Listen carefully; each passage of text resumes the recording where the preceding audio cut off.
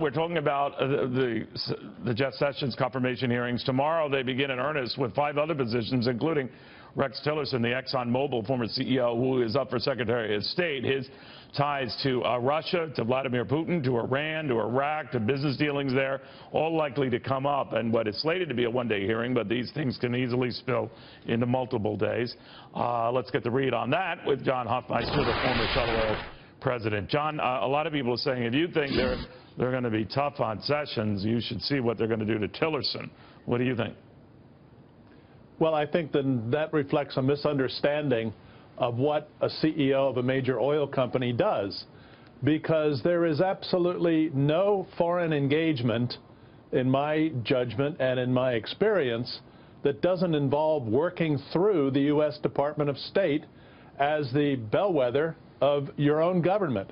So if you go to Russia, if you go to Iraq, if you're part of an operation in Africa, you will have briefed and you will have taken advice from the United States Department of State, because that helps you, and the Department of State operates much like a chamber of commerce on behalf of American companies in foreign countries. So there is a working together relationship that takes place between oil companies and foreign governments and the United States government, which everybody knows about.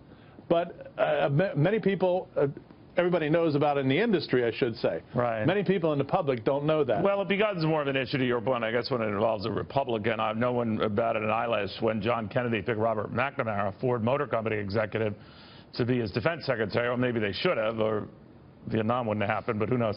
But what I want to ask you about this particular case of Mr. Tillerson is his role Exxon played through a subsidiary in business dealings with Iran. Now, I know it's relative chump change in the scheme of things, a $55 million enterprise and a contract with Iran for a company that made tens of billions of dollars in any given quarter. But it is going to come up, and whether he was flagrantly violating U.S. policy and sanctions against Iran, we don't know, but should it come up?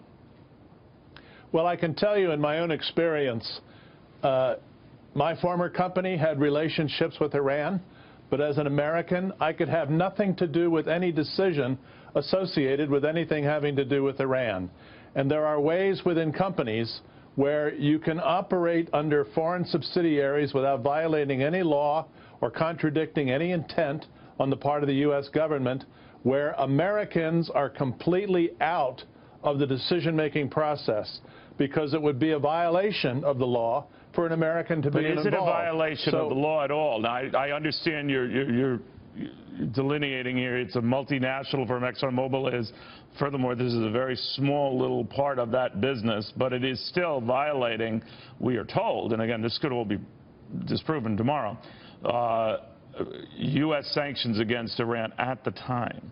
Now, well, how does he then get out of that one? I think you have to look solidly at the facts of the case. Now, I don't have those facts in front of me, so I'm speaking beyond my depth to perhaps to say anything. That's where I live. But the reality is you have foreign subsidiaries operating within the laws of those subsidiary companies and countries where Americans are not part of the decision-making process. There are some fine lines of distinction, and that's what we need to understand and find out about. John, thank you very, very much. And I should distinguish here as well, folks, that Exxon is a humongous company, the largest in terms of revenues on the planet. So this is more or less change that would be under a couch cushion. I don't want to trivialize it, but you can bet it's going to come up tomorrow.